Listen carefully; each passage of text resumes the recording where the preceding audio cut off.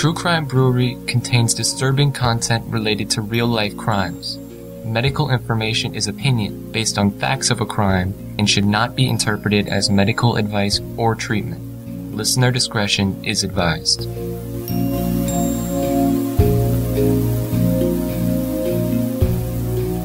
Welcome to True Crime Brewery. I'm Jill. And I'm Dick. On November 10th, 2010, in broad daylight, a man broke into the home of Tina Herrmann and her 2 young children. The attacks, murders, and kidnapping that followed were some of the worst crimes in the history of the state of Ohio. Matthew Hoffman was known by his neighbors as a bit of an oddball, but this didn't necessarily mean that he was dangerous. He did have a history of breaking and entering that put him in prison once, but he didn't appear to be a violent person. Then, in 2010, Hoffman's odd behavior began to escalate. Join us at the quiet end for House of Leaves. Tina was a working mother determined to give her son and daughter a stable, safe, and loving home. Despite not having much money, she'd been successful with this. But Tina had no way of knowing that her home had become the target of an increasingly disturbed Hoffman. When Tina didn't show up for work on November 11th, the scene inside her house pointed to unspeakable violence. And when the police entered Hoffman's home, what they saw inside was unlike anything they'd ever seen before. Just a real horror show. Yeah, it sounded like just some horrific stuff. Absolutely. So what kind of a beer can you give me to kind of numb my pain with this case? Well, I picked an IPA for you. This is Headhunter from Fathead's Brewery in North Olmsted, Ohio. Pretty good beer. Headhunter is, I guess, the flagship beer for Fathead's Brewery. So it's a gold. It's got a thick ivory head, some moderate amount of lace, nice aroma, crusty white bread, taste of some nice hop bitterness, caramel, and crusty bread. It's got a dry finish. So it is a bitter. It's more of a West Coast IPA. Very nice. All right. Well, it's a super hot day, so I think any beer would be refreshing at this point. Yeah, I probably should have picked a Mexican lager or something like that, but yeah, this will work. Well, we're not in Mexico for this crime, though. I know. Okay. All right, well, let's open it up. Got it.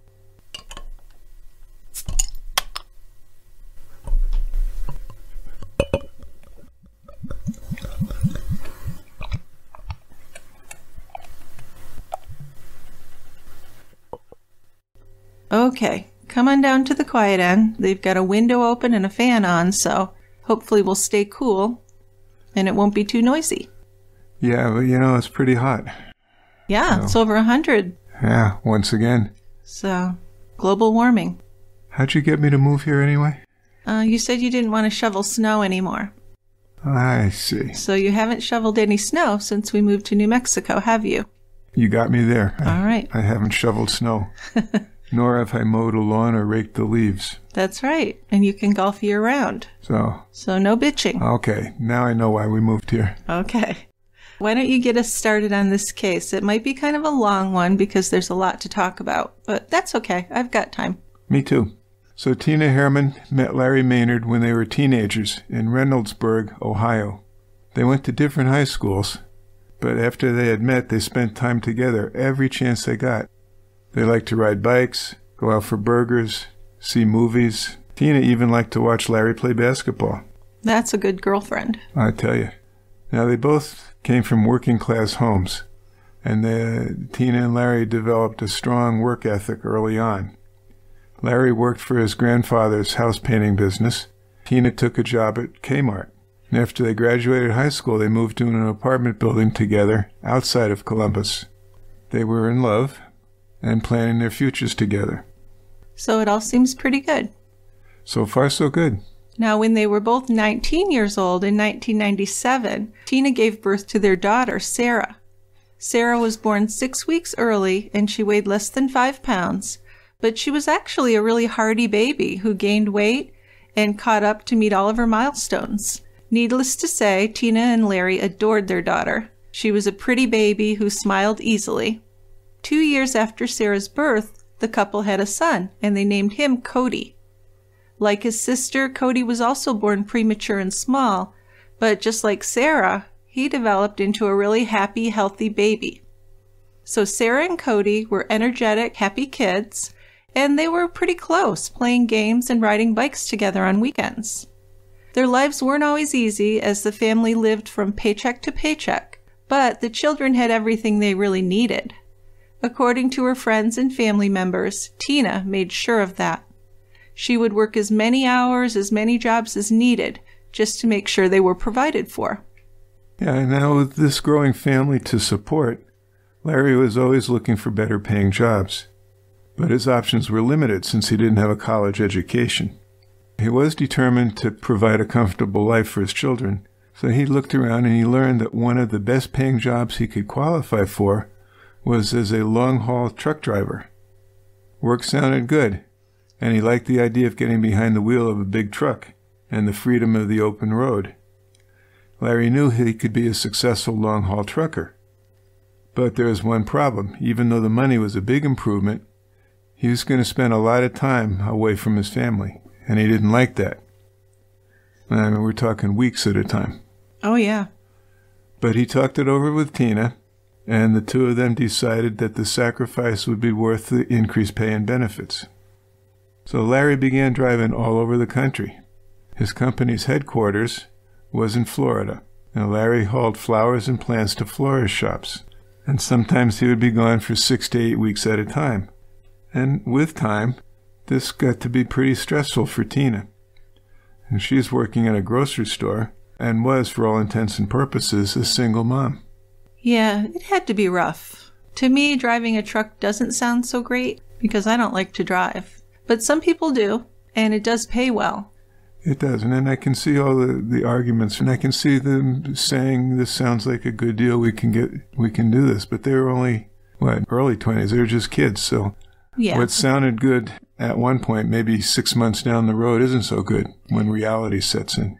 Right, it had to be pretty tough. He was gone a long time. So Tina and the kids lived with Larry's grandmother for a while in a nice house in Hamilton Township. That's just south of Columbus. It was a pretty suburban area surrounded by farmland and fruit orchards. But Larry was just away so much that he began to feel like a stranger in his own home. And Tina really wanted a husband who was there to help her raise the kids. She was very lonely. Larry wanted to provide for Tina and their 2 kids, but he knew if he was going to do that, he had to be out on the road, or else he'd have to take some kind of minimum wage job. Yeah, and you have to work 2 or 3 of them to make the money he was making as a trucker. Yeah, so in many ways, it's a virtuous decision. The arguments, though, became more frequent and they fell out of love. Frustrated and sad that her marriage was ending, Tina moved out of the house and took the kids with her. So there was a lot of anger and yelling between Larry and Tina right after they separated. But they did respect each other as people and also as parents. So as rough as things got, they never put their children in the middle of their disputes. As time passed and the anger seemed to subside a little bit, Larry and Tina were able to agree that they cared about each other, and they really shared the same common goal, just providing the best for their children. Tina had also been Larry's first love, and she was the mother of his children, so even though love wasn't enough to keep them together, it was enough for him to respect her and try and get along and parent together. Larry's time away driving the truck was just way too much for them to manage as a couple, though, so they couldn't work things out. Yeah, but they seem to have maintained a decent relationship after the divorce. Yes, they seem to. So Tina, Sarah, and Cody moved into an apartment in Hilliard, and that's a suburb on the west side of Columbus. Now, even though they were no longer living with Larry, he stayed involved, and he was pretty proud of both his kids. They did well in school, they played sports, and they had a lot of friends. They were pretty kind kids. Cody especially did not like to see anyone bullied, and he made an effort to spend time with the kids who were cast aside and mistreated by other kids. Yeah, that's something that several people remarked about. In fact, Cody's kindness was really well known at his school, because he was always willing to help out, and he would even stand up for some of the unpopular kids. Good for him. Despite seeing his kids as much as he could, Larry was lonely being on his own. He liked being a family man, and he wanted to be married again. And in 2005, he met a pretty brunette named Tracy, and they started dating. Tracy was calm and caring, and just what Larry wanted in a partner. They hadn't dated for very long at all before they decided to get married. And Tracy gave birth to their son, AJ, in 2006. So that's pretty fast. He met her in 2005. Yep. They had a son the following year. So they met, fell in love, had sex, got married. Seems like Larry really kind of rushed into things a little bit. Well, yeah, look, he married his first wife when they were teens, right? Yeah. 19, 20? Yeah, young. Very young. And then he meets this woman in 2005, and within a year or so, they're married and have a child. Yeah, he didn't waste any time. Nope. So little AJ was a really energetic and loving little boy, and he really looked up to and adored his big brother Cody. And then soon, Tina met a man of her own. This was Greg Borders, who worked at the Target distribution center with her. He was tall and handsome, and at first he seemed just perfect to Tina. So they dated and eventually moved in together, and they were just down the street from Larry and his second wife, so that was convenient. It's kind of weird to me. I guess it's convenient, but... It is for sharing custody. Yes. So 2006, right after AJ was born, Larry had been lucky enough to find a job driving locally, and he really loved that. He had more time with his kids. Sarah and Cody would spend 2 to 4 days at a time with him and Tracy and AJ. Now Larry was able to play ball in the yard with Cody and Sarah and Cody seemed to get along really well most of the time. Sarah even became a cheerleader for Cody's junior league football team as a way to show him her support. So that's super sweet. Yeah, we're doing okay here, right? Yeah. So everything seemed to be going well for a time. But then the economy tanked. Yeah, in 2008, Tracy lost her job. Then Larry got laid off. Desperately needing the money, he took a truck driving job in Kentucky. Now, Larry knew this would take him away from Sarah and Cody for those long periods of time. But now he had Tracy and AJ to take care of, as well as Sarah and Cody. So Larry, Tracy, and little AJ moved to Kentucky, where he began hauling fuel for a mining company. And his visits with Sarah and Cody were limited to birthdays and some holidays. Well, yes, it's a vast difference from living down the street. That's right. So things really changed. So this was difficult for everyone to get adjusted to. But times were tough. They were so tough that Larry and Tracy were just happy to have a regular paycheck coming in. Yeah, so Larry worked the Kentucky job for about 1.5 years, and then he took a better paying job in Florida. So Tina actually considered moving with the kids down to Florida too. But then in the end, she decided to play it safe as she just started a new job in Ohio. So her boyfriend Greg, Sarah, and Cody moved with Tina to Apple Valley. So this is a really nice area on a beautiful lake. It's about 50 miles from Columbus. And some of the more expensive homes were lakefront properties with their own boat docks and piers. Although their house was small and far from fancy, the surrounding area had lots of natural space for the kids to go out and play, and the town had excellent schools. So Apple Valley was considered a really great place for kids to grow up, and that was the most important thing to Tina. Their new home was on King Beach Drive and had a really large backyard. It was kind of isolated from the other homes, too, with farmland across the road and a large wooded area.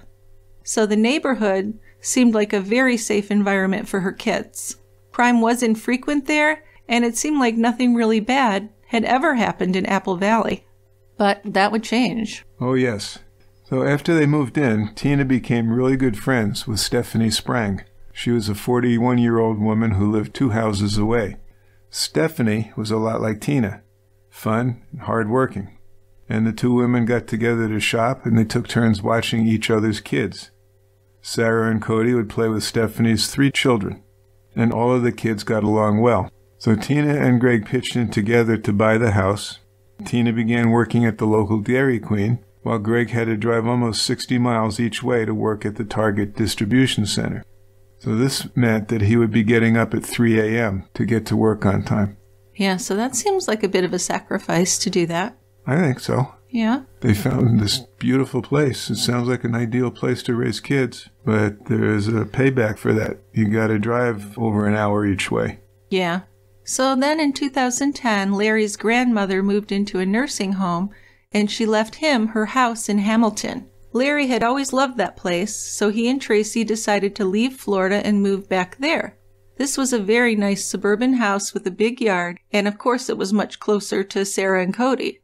Now Larry took a job delivering fuel to gas stations in the Columbus area, and now Larry could see Sarah and Cody on a more regular basis. Sarah joined a softball team, and her team played in a regional competition, and Cody started playing baseball too. He was a very good pitcher. Tina spent time with her friend Stephanie Spring quite a bit, and the two laughed a lot and did just about everything together in their Apple Valley neighborhood. They were two women who had a lot in common, even though there was a pretty big age difference.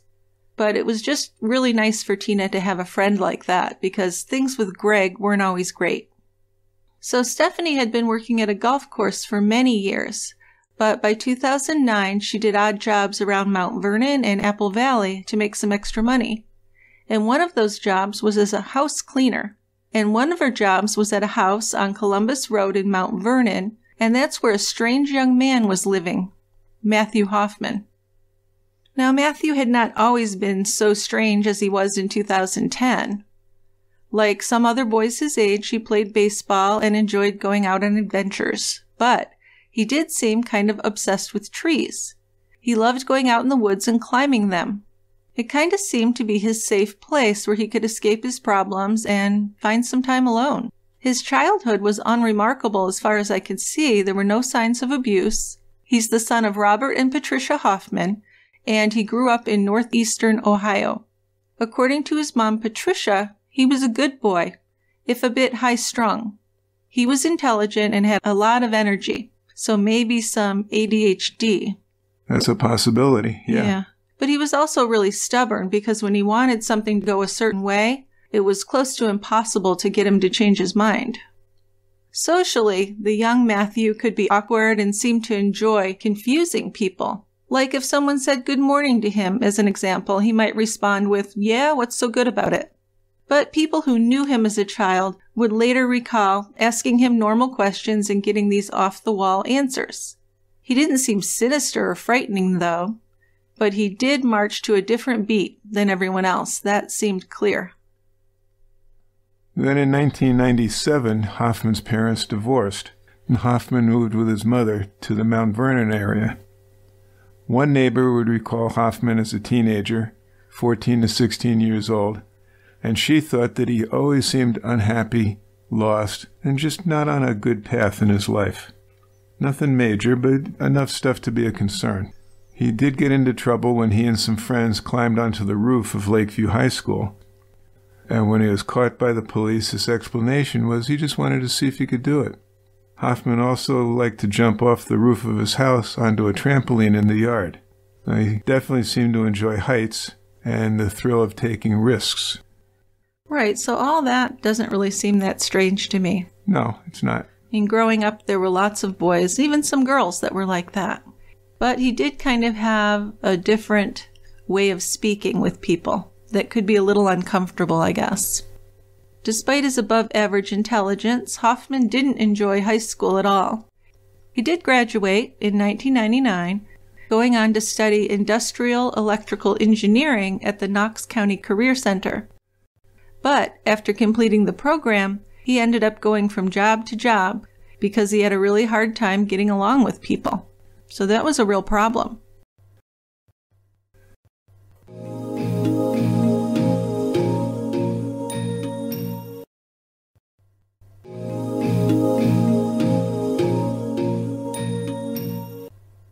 In 2000, when he was 19 years old, Hoffman left Ohio and moved nearer to his grandmother, who lived in Steamboat Springs, Colorado. And when he was there, he got into some serious trouble.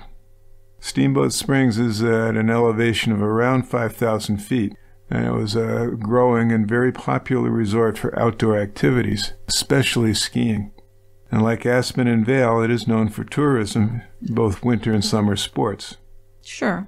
Now, some of the most ostentatious homes in the area were worth millions of dollars, and these luxurious homes were located up on the mountains so that they had these expansive views, and people who lived there would often fly their private jets into the local airport. But of course, Hoffman wasn't living in one of those houses. He worked as a plumber's helper, and he lived in the DeBarkay Motel. So that's a far cry from those homes.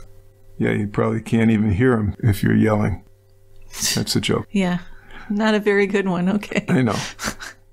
So the DeBarkay Motel was a place where many low-income workers lived. Wasn't great, but it was all he could afford. Yeah, which, he was young, no big deal. But fellow DeBarkay Motel residents noticed that Hoffman was away from his hotel room for several nights in September of 2000. And during this time, there was a large condominium fire nearby. And then after that, Hoffman left town all of a sudden. Around the same time of the fire, the Steamboat Springs Police Department learned that 3 city signs had been stolen from the local park, and they found them in Hoffman's motel room after he left. So these were those huge metal and wooden signs that said "Welcome to Steamboat Springs," so it had to take a lot of work to detach them from the poles and then transport them in a truck, and he didn't own a truck. And he would have had to do this with no one watching, of course. So the local police learned that Matthew Hoffman had been the only renter of Unit 6 of that motel. And when the police entered the unit, they found one of the signs, and then they found the other 2 stashed beneath the motel. So this is very odd. It's not like stealing a stop sign or something. No, these are those big, huge "Welcome to" signs. Yes. Huh. So officers were able to review Hoffman's rental application, and that's where they found his grandmother's contact information. And when they spoke with Hoffman's grandmother, she told them that Hoffman had been in the Steamboat Springs area, but that he had recently left. And soon after, Hoffman's mother, Patricia, called the police from Ohio to ask why they were looking for her son, because she was concerned. After she heard what was going on, Patricia said she would have Hoffman contact them as soon as possible. Yeah, so 6 days later, the police got a phone call from Matthew Hoffman. He asked for a return call and gave a phone number where he could be reached. So police called Hoffman on September 14th, 2000, and asked him if he had stolen 3 signs from the city park. And he surprised them. He admitted right off that he was responsible for stealing the signs. And he even gave the details of how he had loaded the signs onto a pickup truck that had a rack and then drove him to the DeBarkay Motel. He actually seemed proud of his accomplishments. Yeah, that was strange. And when asked why he stole the signs, he said that he wanted some souvenirs from Steamboat Springs. Well, that's a souvenir, all right. Yeah, apparently a refrigerator magnet or a t-shirt just wasn't going to cut it. But the other thing is he hadn't taken the signs with him when he left town, so he didn't really want them. I think it might have just been the challenge of doing it. Yeah, that's a likely thing. So he was given the choice to return to Steamboat on his own or to be arrested and extradited back to Steamboat Springs. And Hoffman said he'd return on his own. So he was given until September 26th to show up or a warrant for his arrest would be issued. When the officer who spoke to Hoffman mentioned Hoffman's confession to a Steamboat Springs detective, the detective was really suspicious because he knew that Hoffman had been working for Scott Barnes Plumbing, and this was a business that sent plumbers to the condo complex where there had been that recent arson fire. So the detective also knew that just 2 weeks before that fire, a plumber had done work in condo number 7, and that just happened to be the unit that the arson investigator had decided was the fire's point of origin. Oh. So this is all just a little too coincidental. It certainly is. Could Mr. Hoffman have something to do with this? So when Hoffman showed up at the police station in Steamboat Springs on September 26th, he was read his Miranda rights. Hoffman signed a waiver of his rights, and he was asked questions about the theft of the Welcome to Steamboat Springs signs. So Hoffman told him that he'd asked a friend at the DeBarkay Motel, who went by the name Freedom, if he could borrow his red Nissan pickup truck, and according to Hoffman, Freedom had agreed. So around midnight one night, Hoffman decided this was the time to steal those signs. Hoffman said he was happy that they'd recovered all the parts of the signs that had broken off when he was removing them from their mounts. When asked again why he'd stolen the signs. Hoffman said he just wanted them as a novelty. Oh, come on. That's not believable. He doesn't even have a house. No. And when Freedom, the owner of the pickup, was contacted, he denied ever giving Hoffman permission to borrow it. Yeah, so apparently he'd stolen it. But Hoffman admitted to detectives that he'd worked for the Scott Barnes Plumbing Company, and when asked if he'd installed a garbage disposal in Unit 7 of the Ridge condominium complex, Hoffman said that he and Scott Barnes had installed a garbage disposal there, and they had also unclogged a bathtub in another unit. Which, mentioning that other unit is just a way to kind of distract. Yeah, well, I guess he's trying to distract them or draw the attention away from him. Well, sure, you say, well, sure, I was in there, but I was in this other condo too, thinking he's making himself less of a suspect. Yeah, but actually he's making himself more of a suspect. Oh, sure. When asked about the fire, Hoffman knew about it, and he was asked why his fingerprints had been found on several boxes at the condo, and also on the condo owner's car. So this was a car that had been stolen from the garage of the burned-out condo at around the same time. Hoffman said that he may have picked up the boxes and moved some furniture that was in the way of his plumbing job. But the detective kind of laughed at him and asked, why would you have to move furniture in order to install a garbage disposal? And Hoffman really didn't have an answer for that. Yeah, that's a tough one. So after that, he kind of sat and said nothing.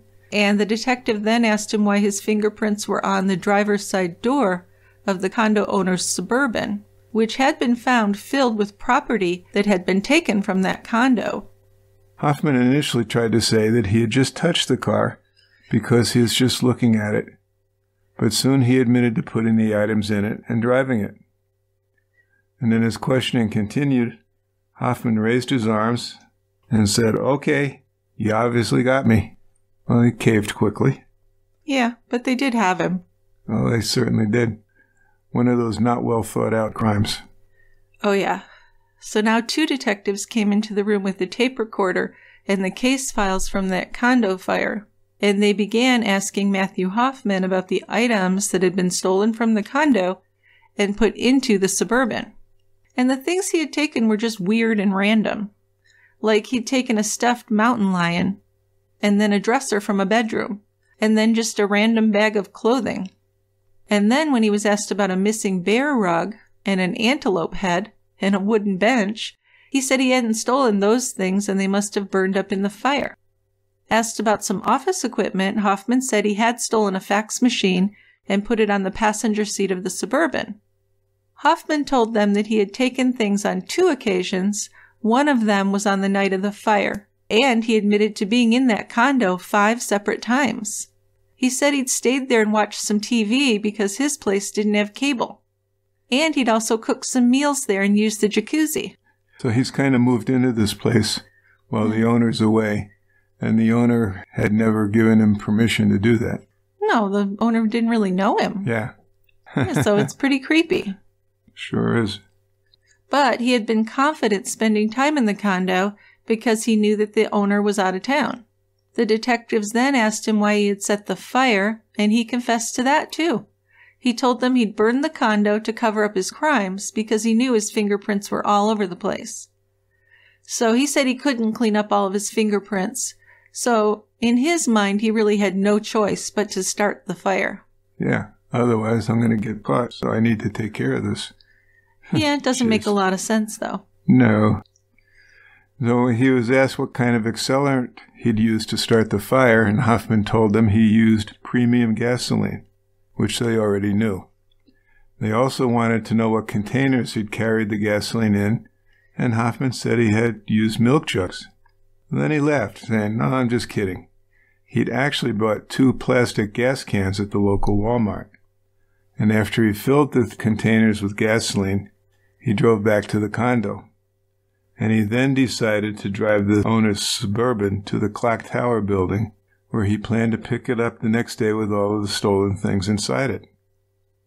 So he had parked the Suburban, walked back to the condo, and he sat there watching TV all day. He knew he was going to start the fire, he said, but he regretted it in hindsight. Yeah, that's not good enough. Well, the next morning, while he was still staying at that condo, Hoffman had poured 10 gallons of gasoline on the floors of all the rooms, and then he lit the fire and walked out. The police asked him if he knew that there were tenants inside of that building when he set the fire, and of course he did. He knew there were people in the other units, but he claimed that he knew the fire alarm would warn them and everyone would be okay. But he really didn't show any concern about these other residents at all. It seemed like he didn't necessarily want to kill anyone, but if someone died in the fire, he really wouldn't have cared. So that's pretty strange, but it definitely makes him a dangerous person. Huh. Yes, it does. Definitely more than just a simple thief. So when that police interview ended, Hoffman wrote out a confession. He was arrested and taken to jail, where he was held for the theft of the signs, burglary, and of course arson. His bond was set at $25,000. So he was charged with arson, unlawfully and knowingly breaking and entering into the condo, first-degree aggravated motor vehicle theft, and the theft of property from the condo, and then most importantly, reckless endangerment of the lives of the people living in that building. In the preliminary hearing, the judge agreed that there was enough evidence for the case to go to trial. Hoffman was given a court-appointed attorney who advised him against going to trial. He said, "You will just get fried if you go to trial." So he pled guilty to the charges in hopes of getting some leniency. So before he was sentenced, Hoffman made a statement to the judge. He claimed that he now understood the impact and devastation he had caused to others, especially the condo owner's family. Hoffman said he'd really lost sight of what was most important in life. He had thought that money was, but now he claimed that the number one thing that money can't buy is God.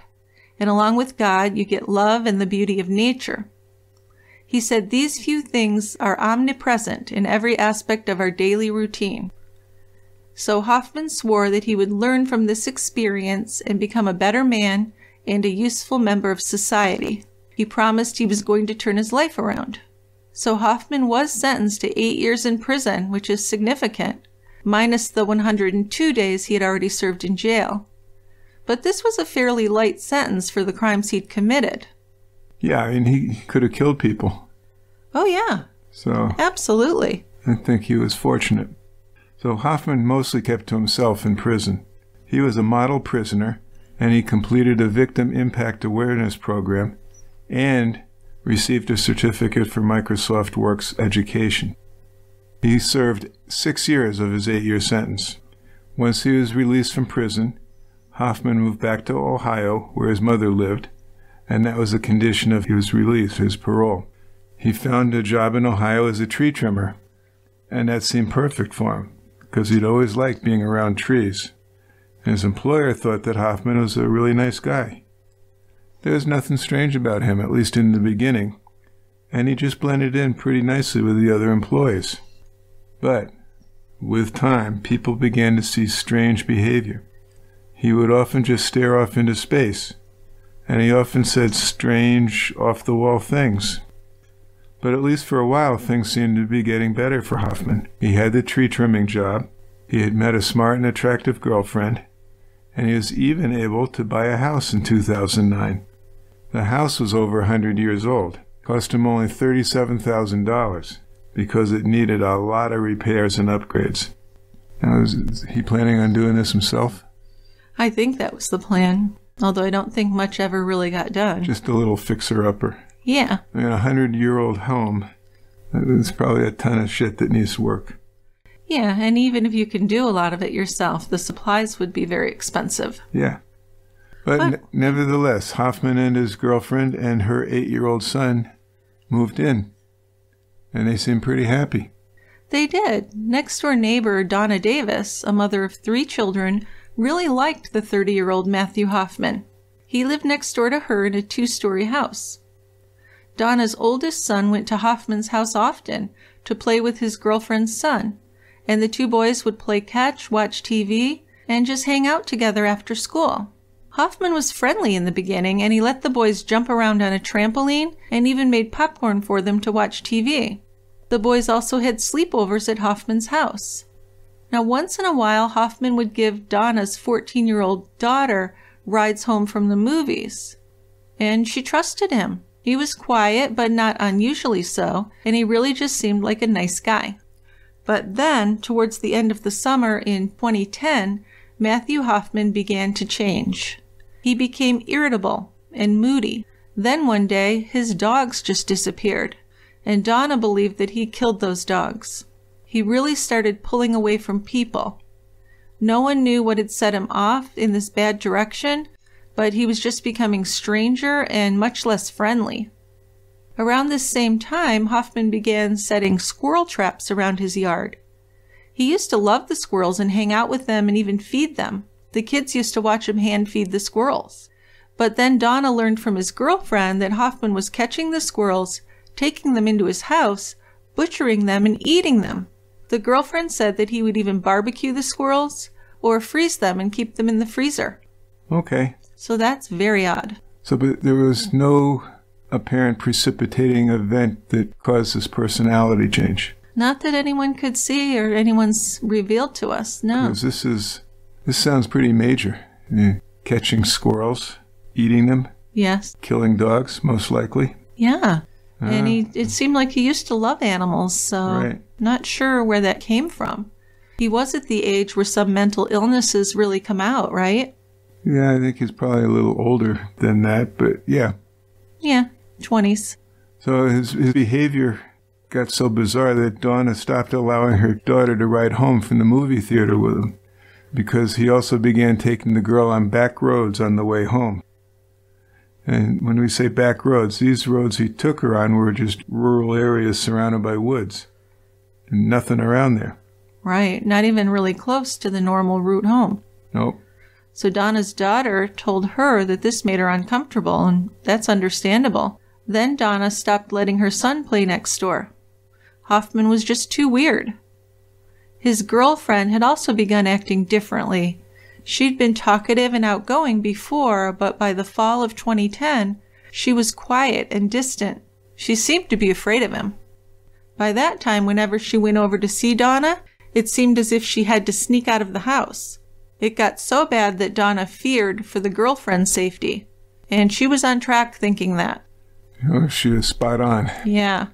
Now, there was an incident in that October that exposed Matthew Hoffman as a dangerous guy. Hoffman's girlfriend had had enough of his strange behavior, and she and her son moved out. One day she came back to pick up some things that she left behind, and she and Hoffman got into an argument. And as the argument escalated, she tried to leave, but Hoffman pushed her over a chair and onto the floor, and then he started choking her. She said in a police report that they were in the living room talking when he got upset and pushed her against the wall. He had his forearm up against her neck, choking her.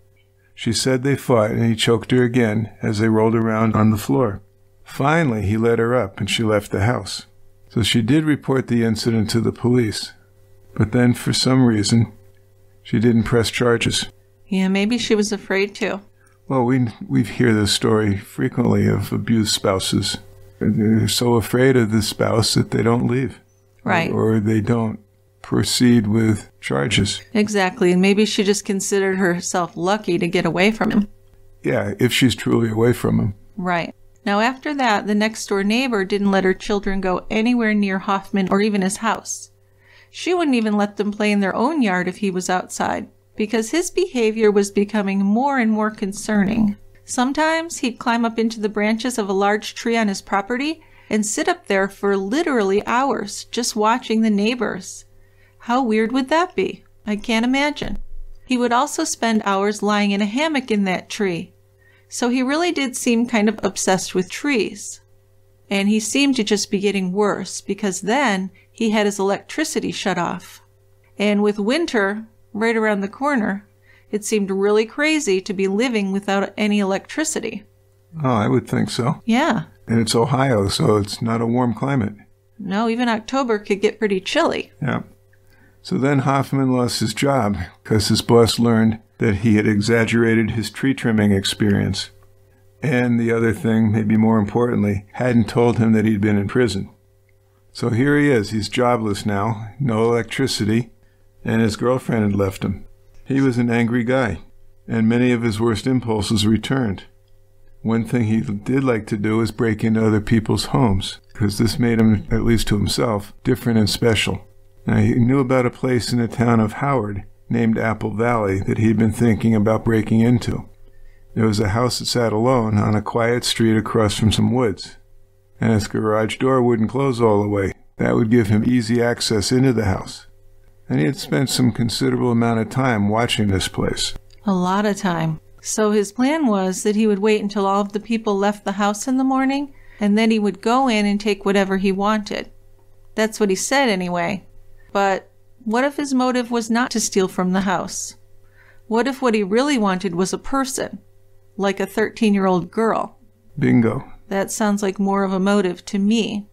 There had been reports of someone watching Tina Herrmann's house from the woods across the street as early as 30 days before Matthew Hoffman entered the home. Now, his mother lived within walking distance of the home, so that kind of gave him a reason to be in the neighborhood, but he was definitely planning to enter that house illegally, even when his motive for doing so was unknown. On November 9th, 2010, Hoffman parked his car nearby at the Gap Trail parking lot, which is just a few miles away from the house, and this is a short time before midnight. And from there, he walked into the woods across the street from Tina Herrmann's house and arrived somewhere around 1 a.m. on November 10th. With him, he had food, a water bottle, and a sleeping bag. So he got into his sleeping bag, fell asleep for a couple hours. Then he woke up in time to hear a car pulling out of the driveway of the house very early in the morning, like just after 3 a.m. And that was Greg Borders, the live-in boyfriend, and he's leaving for work. So Hoffman settled back down in the sleeping bag and fell asleep again. He was waiting until everybody had left the house before he made a move. And we do know that Hoffman got some kind of thrill from entering other people's houses. But he also probably knew that a pretty 13-year-old girl lived in that house. Hoffman would later claim that he didn't know that. But as we go over the events surrounding his crimes, it seems more than possible, probably even likely, that 13-year-old Sarah Maynard was his real motivation from the beginning. Oh, I definitely think so. Now, for Tina Herrmann, that day was going to be quite a busy one. She and her best friend and neighbor, Stephanie, had plans to go apartment hunting. Tina and Greg had not been getting along for some time, and that relationship was ending, and the house was in his name. So Tina was planning to move out with Sarah and Cody. So the day had begun very early for the household as usual, when Craig left by 3:40 a.m. for his job at the Target distribution center. Later that morning, he spoke to Tina on his cell phone from work. Sarah and Cody ate breakfast, grabbed their school supplies, and walked to their bus, which would take them to East Knox Middle School. Once the kids were on their way, Tina went out to buy some groceries.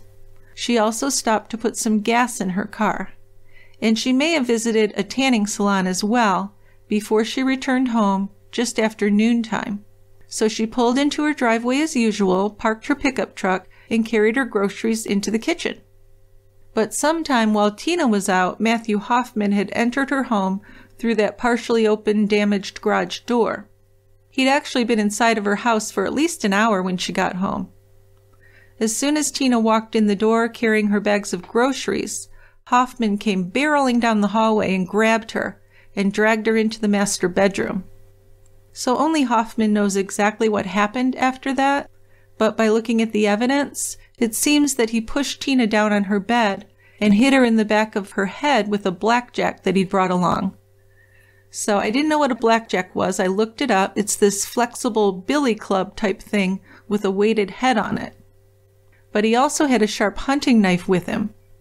So he may have already stabbed Tina before he heard another person entering the house. He was surprised by Stephanie Sprang, Tina's friend, who'd walked into the unlocked house. Blood evidence would later prove that Hoffman killed Stephanie in Sarah's bedroom. After seeing Hoffman with Tina in the master bedroom, Stephanie either ran to Sarah's bedroom or Hoffman dragged her there. So neither Stephanie nor Tina could fight him off. He overpowered each of them, and these stab wounds were brutal. Stephanie would have died in seconds. But Hoffman didn't stop once she was dead. There seemed to be some kind of rage. He stabbed Stephanie repeatedly. Her blood spattered all over the walls and soaked into the floor of Sarah's bedroom. This is just a real nightmare. Then Hoffman returned to Tina after that and kept stabbing her. He stabbed her over and over, puncturing her vital organs. And this was so violent, Dick, that he ripped open her abdomen with the knife. Kind of like gutting an animal. Yeah, it's just like a frenzy. Yeah, vicious overkill. And after making sure both women were dead, he dragged Tina's body into the bathroom, put Tina's body in the bathtub, and dismembered her body with his hunting knife. Hoffman was strong, and he knew how to hunt and gut animals. And he knew that his knife wouldn't be able to cut through bones, so he disarticulated Tina's body at the joints. Now, when he did this, he seemed to really be very matter-of-fact about it. It seems like he had planned to do that to Tina, at least. Yeah, I think we're at the point where we have to question the idea that he had gone into the house to commit a burglary and things went wrong. Yeah, he could have stolen things while she was out buying groceries and getting gas and been out. Right. He didn't need to stay there. No. So he stayed there till she got home, then Stephanie got there, and he still didn't leave. Nope. Though he murdered Tina, he murdered Stephanie, and then the family dog wouldn't stop barking, so he murdered the dog too. Bastard. But he didn't take anything, nor did he leave the house. He stayed and processed the bodies, as he put it, for at least a couple more hours. So this is a real sicko. He's a piece of work. So, as you can imagine, and you probably don't want to imagine, taking apart the bodies was a really bloody and horrific process. The bathtub and most of the bathroom was coated with blood and human tissue. Hoffman found some plastic trash bags in the house, and he put Tina's body parts into them.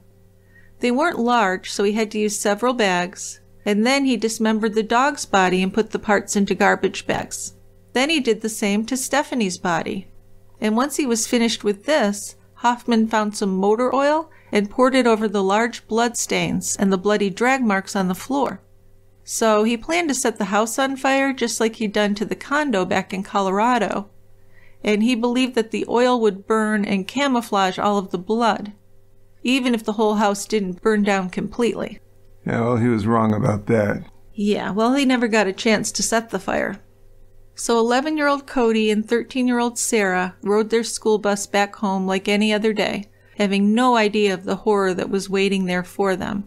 From the bus stop, they walked to the front door of their house, and nothing outside of the house would have tipped them off at all. Their mom's car was there, and everything looked normal.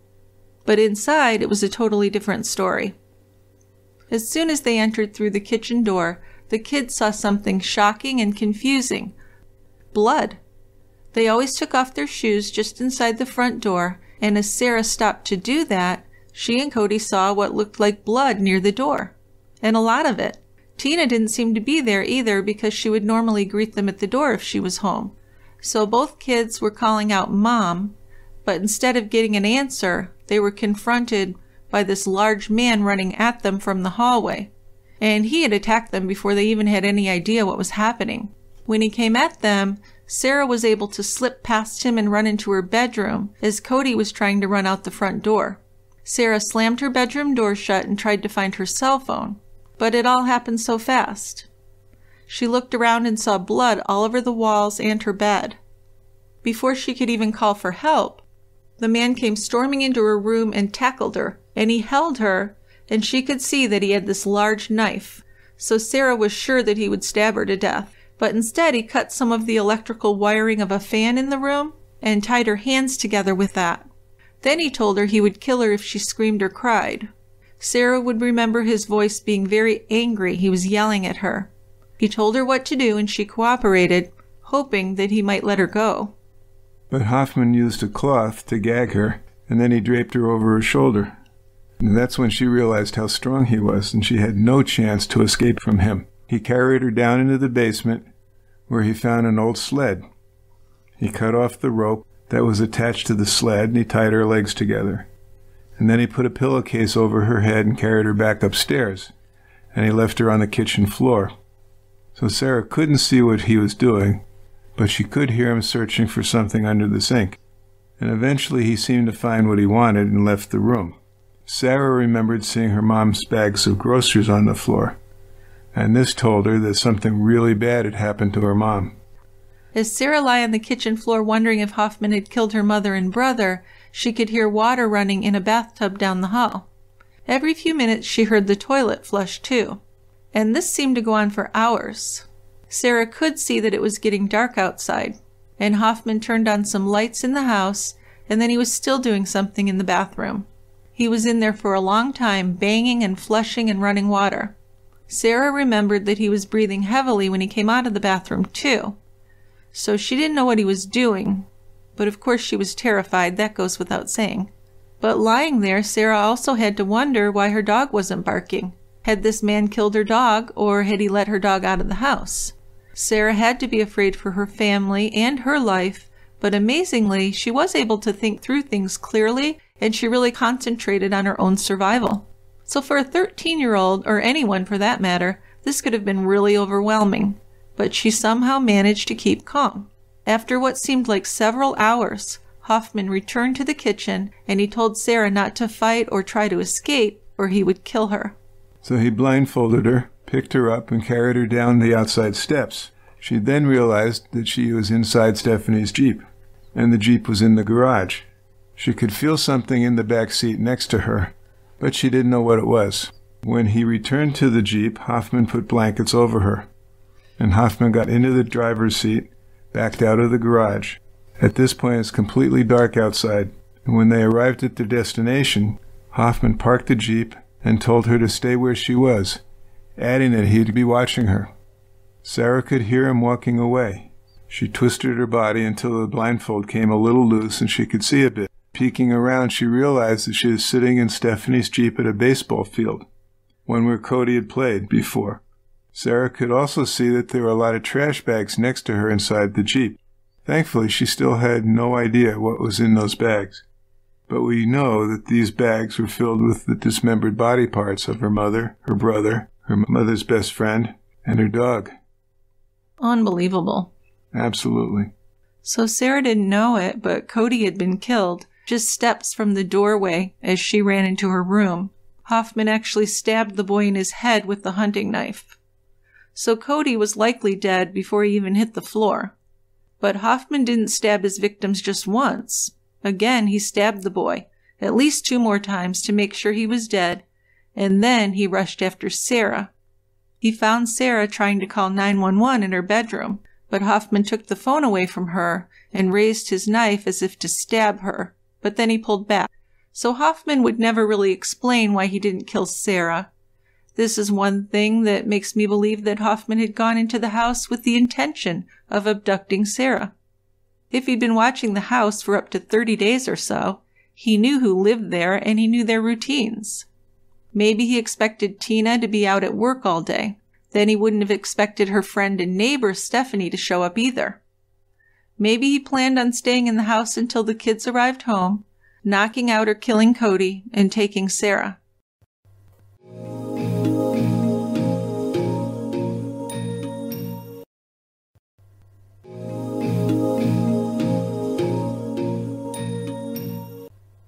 In the Jeep, Hoffman told Sarah that he had someone watching her. If she did anything, that person was going to kill her. So Hoffman then got out of the Jeep and left the parking lot, walking to the other parking lot where he'd left his Toyota Yaris. Hoffman got into his Yaris and drove back to where the Jeep was. And since he'd parked it far back in the lot, no one had come by. Sarah was still bound in the back with the trash bags. Yeah, so Sarah had considered trying to escape, but she believed him when he said there was someone else watching her. And you can't blame her. No. So she was just terrified, as anyone would be. Yep. So Hoffman moved Sarah from the Jeep into the Yaris, and then he drove back to his house on Columbus Road. He parked the car in an alley out back, and then he carried Sarah into the house. Inside, he again told her not to make any trouble for him. He took her into a room, and then he removed her blindfold. And then Sarah saw that she was in a bathroom, and this was a really creepy bathroom. There were weird drawings in black ink on the white walls, mostly of faces and people and animals and combinations of animals and people. There was also this really creepy drawing of a bald man's face positioned so that the bathtub faucet looked like it was coming out of his mouth. Really creepy. Really? It just looked crazy to her, like something you'd see in a horror film. Yeah. Now Hoffman had to go back to the Jeep and get rid of all those trash bags. So he made sure that Sarah would not be able to escape by binding her with duct tape and rope. And Hoffman drove his Yaris, taking his tree trimming and climbing gear with him. He knew where he could hide the trash bags, where they would never be found. Yeah, so he drove to a Walmart and bought some blue tarp and large plastic garbage bags. He also bought himself a turkey sandwich and a $1 Halloween t-shirt. And this was at around midnight. He paid with cash, and then he drove away, parking his Yaris at a boat access parking area and walking back to the baseball field. Hoffman then drove the Jeep to a nature preserve. If he was lucky, no one would ever know what had happened at Sarah's house. He had been lucky that Tina's live-in boyfriend, Greg Borders, was gone all day and night, because after work on November 10th, Greg had spent the night at a friend's house, and the next day on November 11th, they'd gone golfing, so he had no idea that Tina was missing or that anything had happened at the house. Yeah, he was gone close to a couple days. Yeah, and remember, they were breaking up, so he was probably giving her some space. Right. So after getting rid of the trash bags, Hoffman drove the Jeep back to Sarah's house, and he took the pickup truck that was parked there. He left the extra trash bags and blue tarp that he'd just bought at Walmart in the garage. This might have been because he planned to come back and burn the house down. Get rid of the evidence. I think so. But the pickup truck didn't run well, and it kept bucking and stalling. So Hoffman had to leave the pickup in a parking lot near Kenyon College in the town of Gambier. From there he started walking, and he reached his Yaris by the time the sun was coming up. Yeah, so he's been at this for like 24 hours. Yeah, been a busy guy. So instead of going back to burn down the house right then, he decided to go home. He was exhausted. And he found Sarah there, still lying on the bathroom floor. Sarah was trying to stay awake all night, but she kept drifting off. She was exhausted too. All that trauma. Oh, can only imagine. Now she had been thinking of ways to save herself, and she decided she would try and befriend her kidnapper. So by now, she was more suspicious about what Hoffman had done to her mom and Cody. She didn't even know that Stephanie Spring had been in her house. Sarah asked Hoffman about the weird drawings on the bathroom wall, and he told her about the characters that he'd drawn there. Some were half man and half animal, but much of what he said just sounded Looney Tunes. So he took Sarah out of the bathroom without her blindfold, and this is when she looked around and saw bags of leaves stacked up in every room, from the floor to the ceiling. There was also a thick blanket of leaves piled loosely on the floors. So he had to be hoarding all these leaves. But the funny thing is his neighbors said they never saw him out raking. Yeah. So maybe he did it in the middle of the night. Must have done it at some point, because the house was filled. Filled. And when I say bags from ceiling to floor, I mean it, like Walmart shopping bags filled with leaves and stapled to the wall. So Sarah asked questions, and Hoffman told her that the leaves were used for insulation, which was weird. And when asked if he killed her family, he said no. He also told her that he'd just let the dog out of the house and the dog had run off. But by this time, she's hungry. It's been 24 hours almost, and she asked for something to eat. Hoffman offered her a squirrel, but Sarah said, no, I'd rather go hungry than eat a squirrel. God. So he brought her a bowl of cereal, but the milk he poured on it was sour. She did force herself to eat most of it because she knew that she might not get a meal for a long time. So smart girl. Yeah, and Hoffman would say that he tied Sarah to him and slept on a couch. But Sarah contradicted this, saying that Hoffman had gagged her again and kept her tied up. He stuffed her in a closet at some point, but he did take a nap. Yes, but he would try and pretend after all of this that he'd been really nice to her. Played video games, fed her well, just a bunch of lies. When Tina Herrmann didn't show up for work at the Dairy Queen in Mount Vernon on the afternoon of November 10th, her friend and manager at the restaurant, Valerie, called the Knox County Sheriff's Office. Tina never missed work, especially without calling. She was a very responsible and hardworking person. So Valerie was worried that something bad had happened to her. Valerie talked to a dispatcher in the early evening and explained her concerns for her friend and coworker. And the dispatcher told Valerie that a sheriff's deputy would go to Tina's house to do a welfare check to see if anything seemed suspicious or out of place there. So Knox County Sheriff's Deputy Charles Statler was notified and headed out to do a welfare check on her house. His report read, "Valerie advised that Tina did not show up for work today, and she is concerned that something may have happened to her because Tina was going to break up with her boyfriend, Gregory Borders." So, of course, they're worried about Greg being a suspect at this point. Sure. So Deputy Statler drove by the house just after 8 p.m., and he noticed that there was no vehicle in the driveway and no lights on in the house.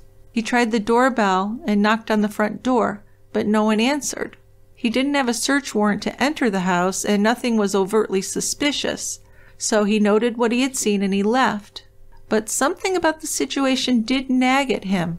So at 11:15 p.m., on his own, he did another welfare check. And this time the lights in the house were on, and a blue 2004 Ford pickup was parked in the driveway. But still nothing seemed really suspicious and no one answered the door. So the deputy didn't know it, but Tina's live-in boyfriend, Greg Borders, was out of town overnight. Stephanie Spring's family weren't concerned about her yet. They may have thought she was spending the night with Tina, so no one had reported Stephanie missing. But when Tina didn't show up for work on Thursday, November 11th, her friend and manager Valerie was so concerned that she called the sheriff's office again. A deputy called Sarah and Cody's school, and then learned that they had not shown up that day either. So now this was becoming really concerning. A short time later, Valerie called the sheriff's office again and told them that she'd found out that Tina's friend and neighbor, Stephanie Spring, was also missing. So that's very strange for a woman, her best friend, and her children to all be missing. So Valerie had called up Stephanie's house because she knew that Tina and Stephanie were so close. And that's when she found out they hadn't seen Stephanie. A welfare check was done at Stephanie's and another check outside of Tina's house. No one was at home at either house at this point, and the deputy also noticed that the blue Ford pickup that the other deputy had seen in the driveway the night before was now gone. So about 4 p.m. that day, Valerie managed to get a hold of Stephanie Spring's live-in boyfriend, Ron, and they agreed to meet and check Tina's house. Ron lived with Stephanie only a few houses down the road from Tina's house. So when Valerie arrived at Tina's, she and Ron talked about their concerns, and then Valerie decided she was going inside. And it's been 2 days, so she's very worried. Well, yeah. She took down a screen from a window in the back of the house, opened the window, and climbed inside. Everything was very still and quiet in there. So Valerie walked further into the house and saw something really shocking and terrifying. There was a lot of blood on the living room and hallway carpets, and it looked like someone had been dragged across the carpet. So she's horrified. She can't believe her eyes, and she ran out of the house and called the sheriff's office again. The night before, the deputy had been sent only to do welfare checks, but now it was obvious that there was something very wrong at Tina's. So this time when the deputies arrived, they went inside, and an investigation began. And because of the disturbing scene at Tina's house, the police detective division took over the case, and the detective division was led by Lieutenant Gary Roller. Prior to this case, almost all the deaths investigated by the detectives were the result of accidents. So this is certainly different from anything they'd seen before. Oh, absolutely, yes. So on Thursday, November 11th, 2010, detectives hadn't been able to make any contact with Tina or Stephanie, and no one had heard from the children either. After Valerie had found all that blood in the house, the detectives went to Tina's house, and they entered the house looking for someone who might have been hurt. But they found so much blood on the carpet and what appeared to be bloody drag marks to the bathroom, it looked like a slaughterhouse. There was also blood in the basement, and Stephanie's Jeep was in the garage. So Tina's property was secured with crime scene tape. A detective called Stephanie's house, and by that time, someone was home. Stephanie's live-in boyfriend, Ron, told detectives that neither he nor Stephanie's children had seen or heard from her since noonish on Wednesday, November 10th, and that was when Ron had talked to her on the phone. Ron said that Stephanie had not been home when he got back later on November 10th, and he tried several times to reach her on her cell phone, but he had been repeatedly sent to her voicemail. Ron added that Tina and Stephanie had plans to look at apartments that day because Tina was going to move out. Yeah, so after the crime scene had been found at Tina's house, the detectives requested a search warrant. But if they could locate Greg Borders, they could get permission from him to do the search. So as it happened, they didn't have to go looking for Greg because he showed up at the house at 5:30 p.m. And Greg explained to the detectives that his uncle had told him that there was police activity at his house, so he had rushed back home to see what was going on. Greg hadn't had his cell phone on, so he hadn't known anything was wrong until his uncle had finally gotten a hold of him. So Greg explained to the officers that he'd left the house on November 10th at little after 3 a.m. to go to work. And Greg said that he worked all that day and then stayed with a friend overnight. Greg added that he and his friend had gone golfing all day on November 11th. So the last time he'd seen Tina was on the night of the 9th. So Greg signed a consent to search form for the house and gave verbal consent to have his body examined for any injuries. There were none. To cover their bases, the detectives went ahead with getting a search warrant. And the warrant read in part, at approximately 4:15 p.m. on November 11th, 2010, Sergeant Tom Durbin and Sergeant Dexter responded to Valerie Haythorne's call and entered Miss Herrmann's residence, where they observed bloodstains on the living room and hallway carpet, apparent drag marks in the bloodstains on the hallway carpet, going in the direction of the bathroom, and a large amount of blood around the tub and toilet area. Well, dismemberment is kind of messy. Oh, I just can't imagine how anyone could ever do that. I know.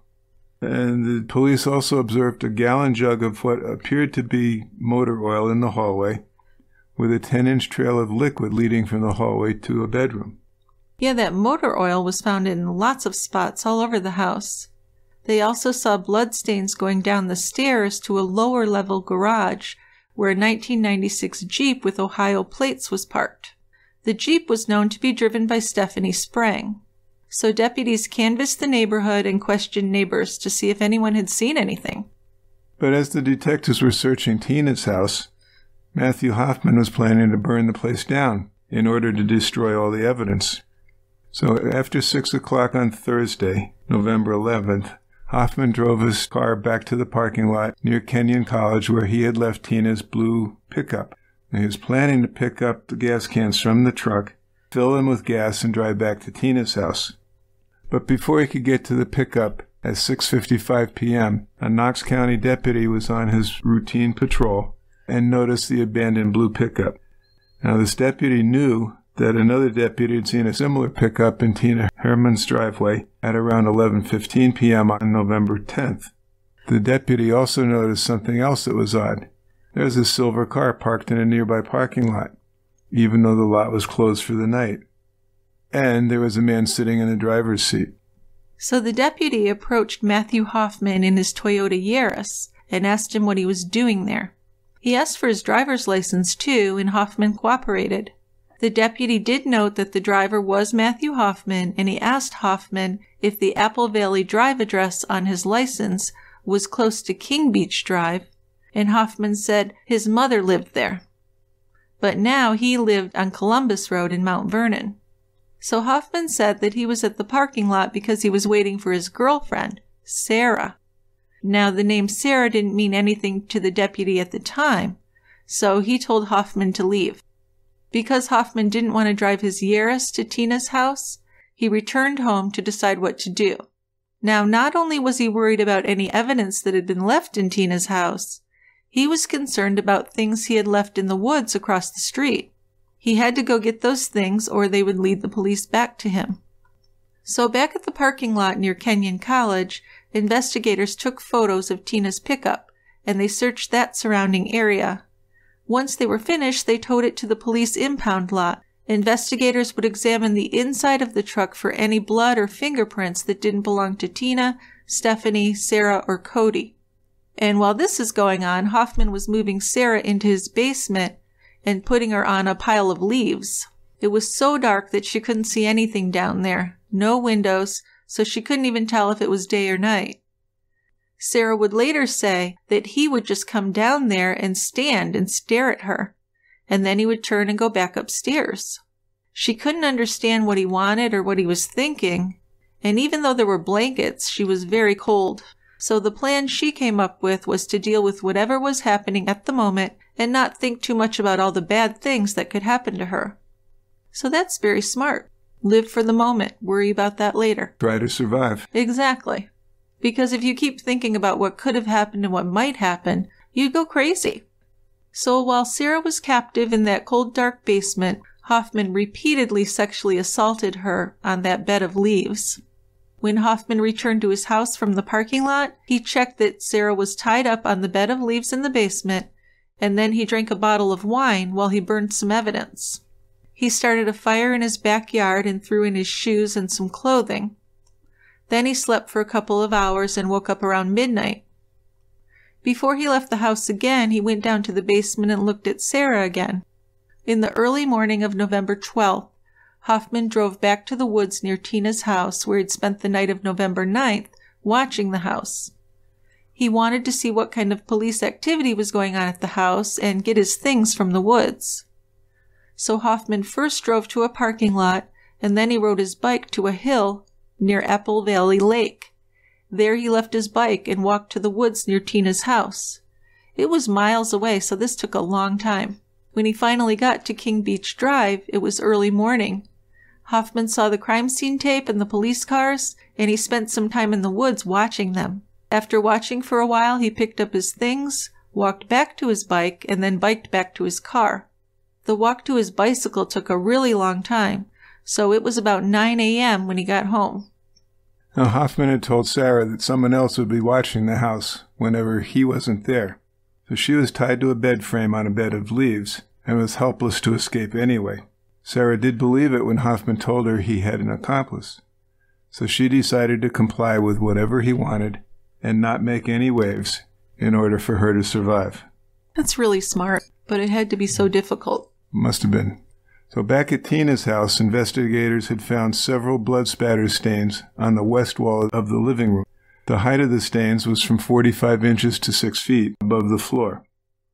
And leading from a large saturated blood stain on a living room carpet was a swipe pattern consistent with a body being dragged. This pattern led from the stain down the hallway and to the entrance of the bathroom. In Tina's bedroom, they found another saturation stain of blood covered up with motor oil on the carpet. And the saturation stain was large enough to suggest that the bleeding person was left there for some time before being moved. And this carpeting was cut out and collected as evidence. In the bedroom, there is also a comforter with a blood saturation stain, again covered with motor oil. And this was found on the floor near the corner of the bed. A swipe pattern consistent with a blood-stained object being dragged and motor oil being poured over the swipe stain led from the bedroom, down the hallway, and into the bathroom. In Sarah's bedroom, they found another large saturation stain, and from that stain, a swipe pattern led through the bedroom, down the hallway, and again to the bathroom. So these stains were easily over 1 foot by 1 foot, with a large amount of the blood soaked into the carpet. And there were 3 distinct drag marks that converged into that downstairs bathroom. But it was in the bathroom that the most blood stains were found. The bathtub and shower walls had more spatter stains. A large amount of the blood had been diluted with water, and mixed in with the blood were small pieces of body fat and tissue. On the edges of the tub and the toilet, which was also covered in blood, there were some fabric prints in blood. And at the bottom of the basement stairs on a vinyl floor, there were circular drops of blood that had been diluted. Now near the Jeep in the garage, there were some blood drops which indicated some kind of movement by a person. Other blood drops were found on the garage floor, and on the inside of the garage door there was a blood transfer pattern where it looked like a gloved hand had touched it.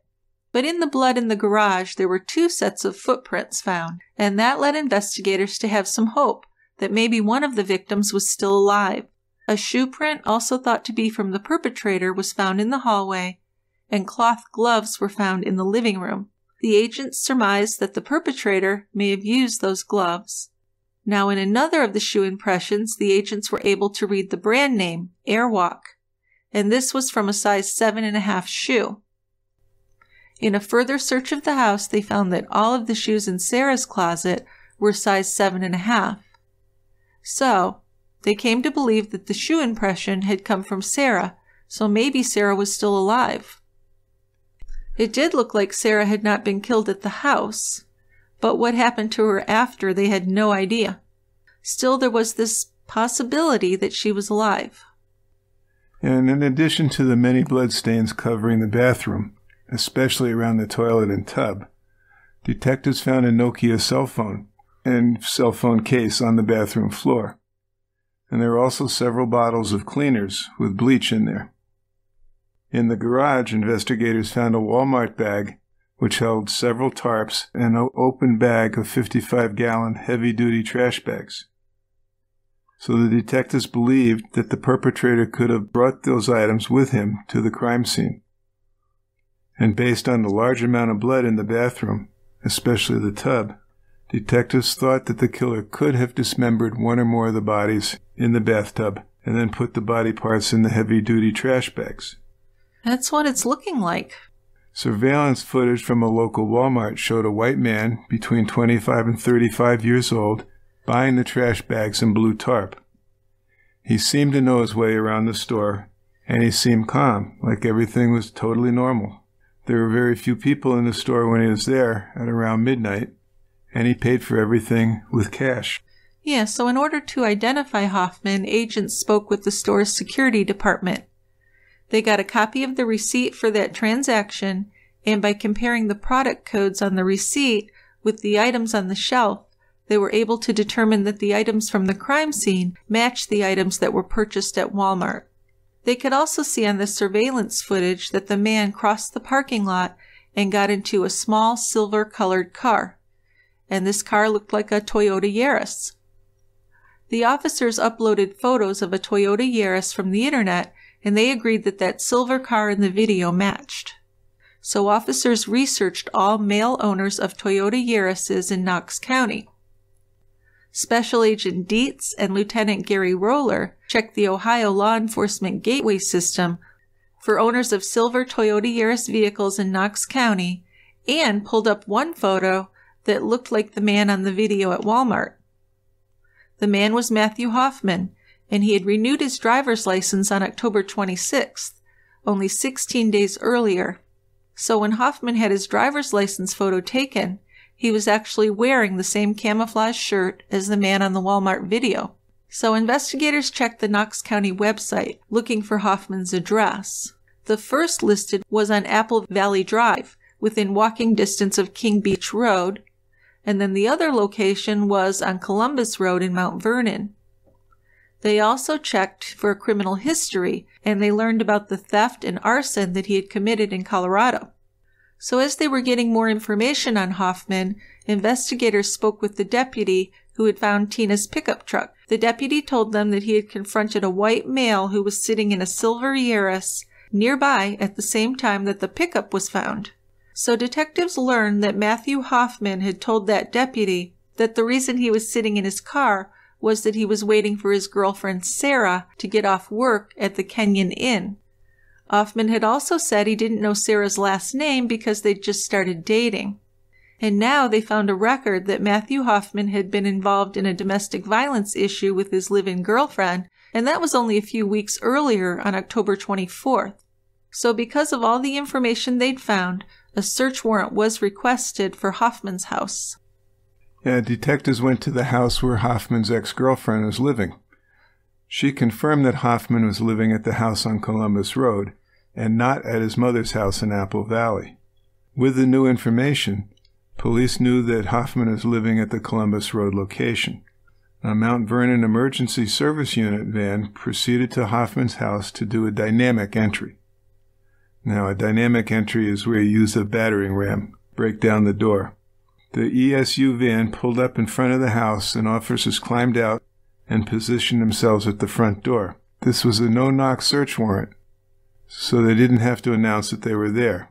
They used the door ram to force their way in and used a flashbang in the middle of the living room. The flashbang seemed to have little effect on Hoffman. He was sound asleep on the couch and didn't immediately comply with the police.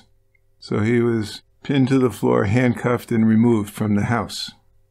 So the house was searched, and when they reached the door to the basement, it was blocked by a cabinet. They moved the cabinet and went down the stairs into the basement, and at the bottom of the stairs there was a doorway to the right and a person lying on a sleeping bag on top of a pile of leaves. So of course this was Sarah, bound with duct tape and rope, and she sat up and looked at the officer. So he had put a plastic bag with 2 holes in it over her legs like a diaper, so she just had to lay there and pee herself. And her hands were so duct taped that they were just like little paddles, so she couldn't really do anything. So when she realized she was being rescued, she would say later that was a moment she would always remember. She recalled hearing someone come into the house, and they yelled, "Get down, get down." Then they came downstairs. She saw the helmets on them, and then she knew it was the police. So photos were taken of Sarah to record how she was found, and then she was released from her bindings.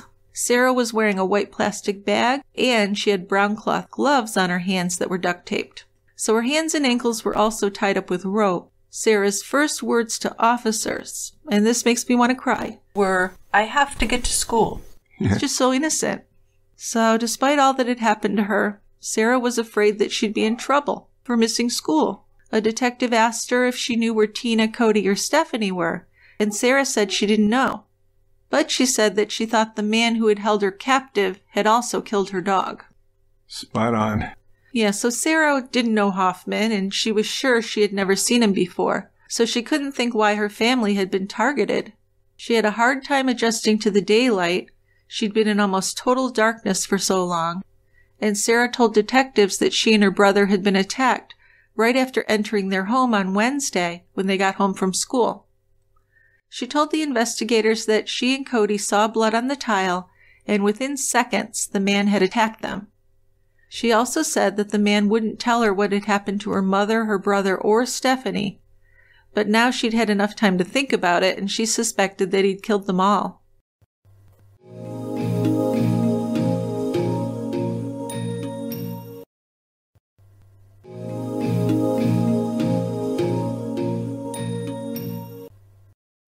Though in Hoffman's house, there were bags and bags of leaves stapled to the walls, and there were loose leaves on the living room floor. Police also found a blackjack and a large hunting knife. The police believed that dead bodies could have been hidden in the pile of leaves in the living room, so they poked in the pile with a stick. But it was just leaves. So they also considered whether Hoffman had hung the bags of leaves on the walls to muffle sounds from anyone outside. But it seemed that he was just obsessed with trees and leaves. I don't know if he was really thinking that clearly to muffle sounds, because his behavior, although he did try and cover it up and certainly knew what he was doing, was still erratic and strange. Yeah. So Sarah was assured that Hoffman was in custody and wouldn't be able to hurt her again. She was worried that Hoffman had an accomplice, though, and she was assured that even if it was true, she'd be protected now and nobody could hurt her. But the investigation would find that Hoffman had acted all alone. Although it was really hard to convince Sarah of that, she was so sure that there was someone with him. So Sarah had been saved on Sunday morning, and she'd been abducted on Wednesday. Greg Borders was called and told about Sarah being recovered, and Sarah was told by authorities that her uncles, Tina's brothers, had arrived at the hospital and wanted to see her. But Sarah said all she wanted was her father, Larry Maynard. Hoffman was questioned, but he wouldn't speak, and at one point he pointed to his heart and gestured that his heart was broken. As a sociopath, Hoffman didn't show any signs of anxiety, and the prosecutor offered him a deal where the death penalty would be taken off of the table, but he would have to give a complete confession and tell them where he had put Tina, Stephanie, and Cody's bodies. Yeah, Hoffman claimed that the crimes at Tina's house were the result of a burglary gone wrong. He said that he chose the house because it was isolated, with no neighbors close by, and he did admit to watching the house the night before. And when he saw Tina leave the house in the morning, he walked over to the house and crawled in through the broken garage door. He had made himself comfortable and was spending a long time in the house. Over an hour later, Tina returned home, and that's when she entered with her groceries and Hoffman attacked her. He hit her over the head, he said, but she wouldn't go unconscious. But while all this was happening, Stephanie Sprang headed over to Tina's to take her to look at apartments. So as she entered, Hoffman surprised, and he stabbed Tina several times in her bedroom before he chased Stephanie into Sarah's room, and once in Sarah's room, Hoffman stabbed her to death. Then he dragged the two bodies into the bathroom to dismember them in the tub. And, oh, by the way, he also killed the dog and dismembered the dog. So, he told them a couple of hours later, Sarah and Cody arrived at home, although he never had an explanation for why he didn't leave the house. So this is when Hoffman killed Cody and restrained and kidnapped Sarah. He said he dismembered Cody and then bought trash bags. Hoffman did finally tell police where he had hidden the bodies of his victims. He had put them in a hollow tree at the Kokosing Nature Preserve. And I'm sorry if I'm pronouncing that wrong. I probably am. But this was an area near Kenyon College. This tree was over 60 feet tall, so he'd actually set up a pulley system to get the remains into the tree. This is a very remote, heavily wooded area where the police would probably never have found the remains on their own. He went to some lengths to conceal the remains. I know. And that's kind of incredible. It is, but that's the kind of thing he liked. Yeah. So he probably used his climbing gear and pulleyed it right in there. Yeah. Thinking he was really smart. So the police didn't let Hoffman go out to the area with the police, but he gave them directions to the site. And at the tree, there is a knothole about 7 to 8 feet off the ground. One of the investigators climbed up and looked through the knot, where he saw black garbage bags. So a tree surgeon was called, and he cut squares down from the knothole area. Then it was just a matter of lifting heavy bags out of the tree and carrying them down the ladder to the ground. Looking in the bags was a horrible thing that investigators who were there would never forget. Of course, I can't imagine how you can do that job. And I always think, how do they sit and talk to these guys? Yeah. I don't think I could sit and have a civil conversation. So I'm impressed that they're able to do that. Now, Hoffman requested that the police bring him photos of the tree to assure him that the tree was okay. So he's showing more concern for the tree than for the lives he'd taken. Or what he'd put Sarah through, for that matter. Pretty weird. Very. So he was given life in prison with no chance for parole.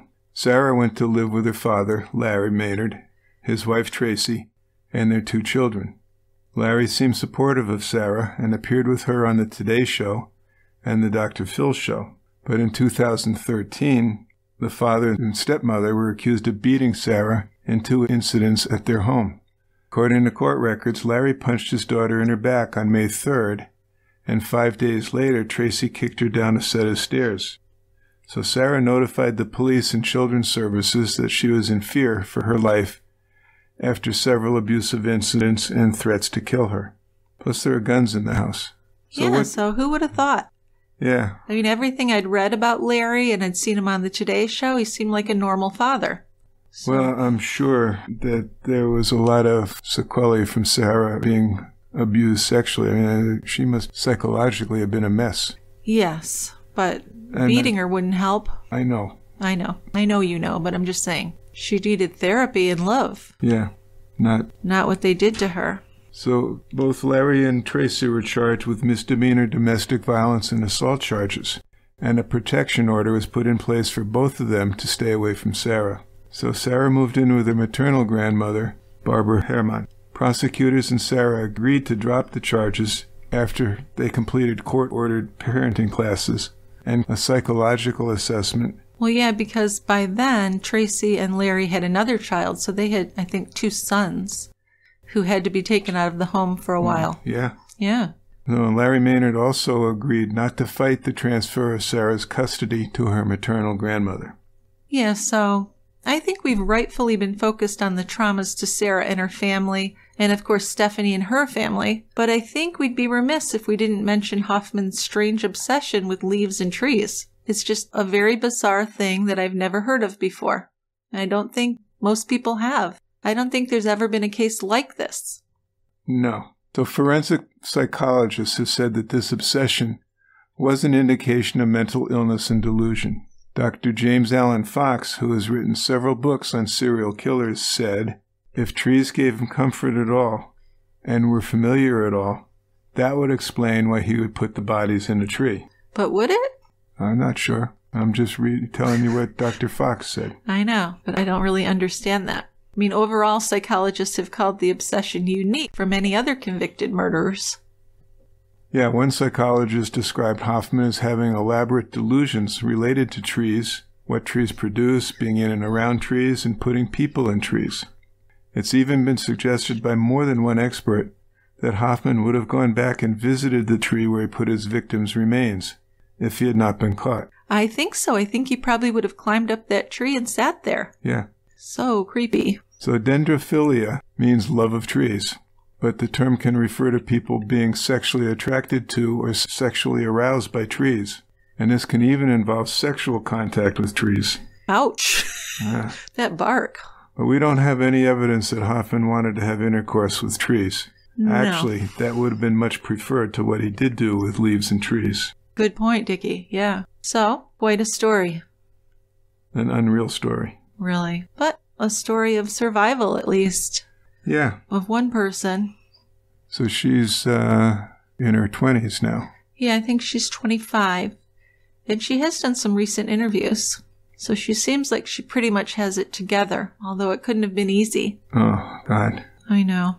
So before we move ahead with feedback, I'd just like to take a minute to update everyone on our members-only show, True Crime Brewery Premium. So listeners who support TCB by subscribing to our premium feed really are an essential part of our show, covering much of the costs of producing our shows.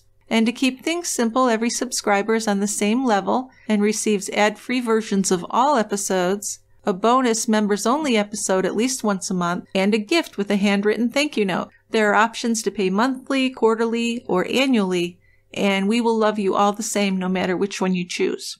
TCB Premium has been up and running for over 4 years now, so you can listen to both our new and old episodes ad-free. I just wanted to make sure you know about that. So if you enjoy having TCB in your life, you dislike ads, and you enjoy getting gifts in the mail, please consider subscribing. You can do that at our website, tiegrabber.com. And Dick, I wondered if you'd like to give a little preview of what's coming up in our August members-only episode. Sure, we're going to tell the story of a doctor. We just like to do those stories. Yeah. And this is a doctor who had been expelled from residency programs where he was learning to be a pathologist. And he took it personally that the people who were his teachers had it out for him. So he decided he was going to kill him. So a revenge. So a revenge killing. He killed 4 people before he was captured. Right. So this guy's a real something to talk about too, right? He is something. Yes, he is. Yeah.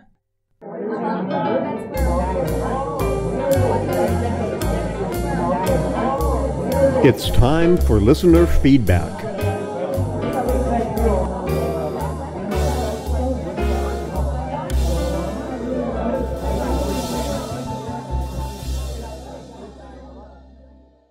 Okay, so let's listen to a voicemail from Jamie with some comments and suggestions. Yeah, Jamie covered a few different areas here. Good girl, Jamie. Hey, Jill and Dick. It's Jamie from North Carolina again. I know you guys wanted to have a little bit of discussion about some of the cases you covered, but man, what can you say about the Sandra Cantu story? It did open up a little discussion in your Facebook group. I don't know if you saw that, but there's a few people who are talking about how we've noticed children whose parents don't really seem to know where they are and doesn't seem to be a big deal. And they wander around talking to strangers. And it's so sad and scary because, like we saw in this case, it can even happen from people who you would never in a million years expect. So yeah, be careful out there, everybody, and take care of people close to you. With that being said, I also had a couple of ideas for some cases. I know right now, for various different reasons, a lot of people in the United States, at least, and other parts of the world too, are really struggling mentally with just different events. And it might be nice to have something that's maybe a little bit, man, you can't really do uplifting with the true crime podcast, right? But I was thinking of some stories that are true crime, but maybe have a happy ending at the end, like a plot was foiled or something. I started looking them up, but then I figured you guys have had so many case suggestions over the years that I'm sure you have at least one somewhere in your spreadsheet there. Another idea I had too is the story of Michael Malloy. That one's not really light or uplifting at all, but it was 89 years ago, so there's a little bit more time separation there, so that makes it easier to take in. But man, that's a rough one. Some crazy stuff happened, and I've heard a few other podcasts cover it, but it's mostly history podcasts that I've heard it from, and they cover the historical aspects. Most recently, Scoundrels did a great job covering, the times that made that situation, and that's great. But I haven't heard anybody cover it with medical expertise like I think both of you could do a great job at. And I'd really like to hear that side of things. And to my knowledge, though I don't know everything yet, nobody's done it. So that's just another suggestion too. Anyways, thanks for all you guys do. Thanks for keeping us entertained. And I can't wait to hear the next episode. Hope you guys are doing great. Have a wonderful rest of the week. Thanks. Thank you, Jamie. So yeah, the uplifting thing is difficult. I think with most cases, if someone survives, like in this case, Sarah Maynard, we try and concentrate on, the positives of that. How someone can survive and have a normal life. I don't know how uplifting that is, but it's something. But, well, yeah, I would just echo that. And this young lady could have been psychologically damaged for life. Oh, yes, I'm sure. But she's managed to come through. Yes. So, good for her. Well, and she could have been killed like the rest of her family. She could have been. So it really is close to a miracle that she did survive, because I have no doubt in my mind that he planned on killing her when he was done getting whatever jollies he got out of this. There's no question. Yeah, so I think that she was definitely in a position to be murdered. And just a few words about the Sandra Cantu situation. Yeah, I have experienced things like that. Back when I was raising my children when they were young, there were neighbors who would just kind of let their kids run throughout the neighborhood. We'd had this one little boy who would come down the street, and his parents seemed like intelligent, normal people, but come by on a Saturday morning, I'd feed him lunch, he'd hang out, it'd be time for dinner, I'd be calling their house. They'd even, I'd see them drive by going to run errands, so I'm not sure what that's all about. But it doesn't seem wise to be letting your children just kind of run wild, for one thing. It's dangerous.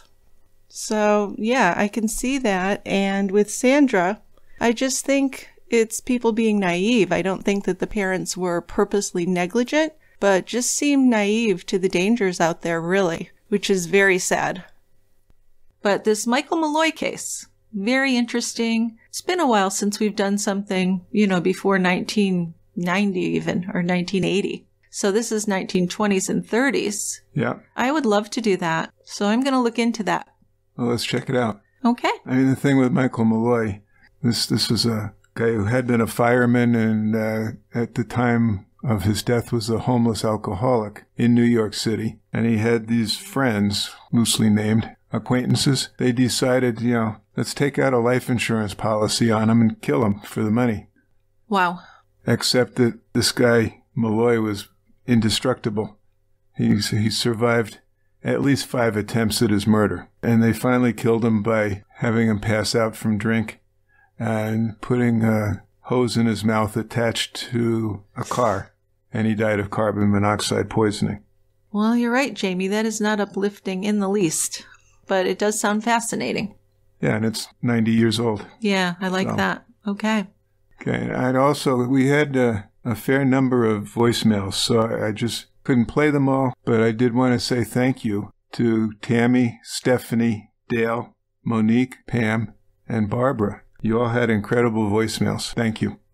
Yeah, so these were mostly, they had a lot of praise in them that we just don't think other listeners care to listen to that much, but we appreciate it. We do. Yeah, and if anybody that sent in a voicemail, any of you, want to get the bottle opener even though we didn't play it, we'd be happy to do that. Just send us your address. Got it. Yeah, because I ordered 1,000 of them. I have many bottle openers now.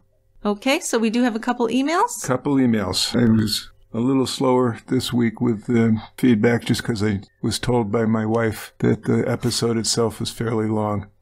So I didn't do a lot of feedback. We have the one voicemail and a couple emails. Yeah, we don't usually do a lot more than that, but okay. So I'll read the first one. This is from Gina, and it's a case suggestion. Gina says she loves our podcast, and she thinks we'll want to cover this story. This triple homicide happened in her hometown. So she writes, the killer was a local Pee Wee football coach and pretty visible in the community.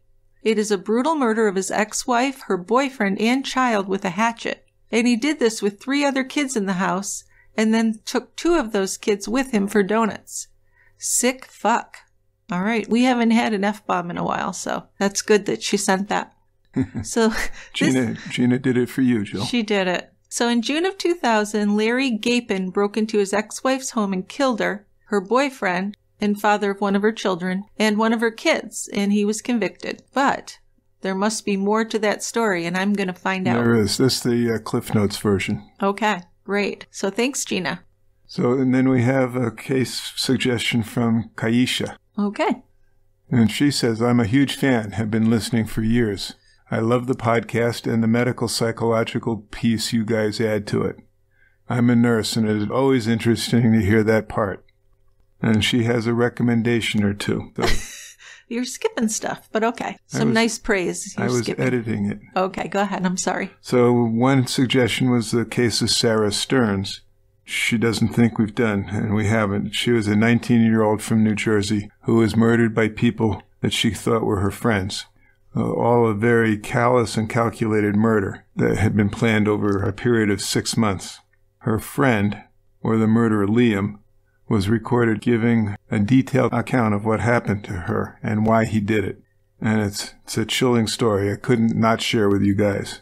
And then the second recommendation, fortunately this woman didn't die as a consequence, but it's still rather interesting. And this is the story of Amber Smith, who was found in a park near her home, bound, beaten, and raped. This crime went unsolved for years, and Amber ultimately tried to put it behind her and move on. She went on to live with a group of guys as roommates and was able to call them her family. In the years after she moved out on her own, one of those guys that she roomed with had his DNA added to the system on an unrelated issue and came up with a match as her rapist. Wow. That's quite a story. Is that a story? Yeah. So the interesting part is she didn't meet this roommate until after the crime. Well, that's creepy. It makes you wonder, did he purposely seek her out? Yeah, did he insinuate himself into that? Yeah, right. She spilled her heart to him and told him her story and her pain, and he supported her and became one of her closest friends in their little group. The entire time he was her rapist, had left her for dead, and then he went on to be her friend. Crazy world we live in. Kaisha says, I listened to this story on Dateline, and the episode is called Left for Dead. Okay, I am going to go watch that Dateline episode as soon as I can find it. So we got some good stuff to look at. Those are some great recommendations. Aren't they? Yes. So thank all of you very much. We really appreciate your listening and all of your support. We hope everyone has a good week. And we'll see you next time at The Quiet End. We'll save a seat for you. Bye-bye. Bye, guys.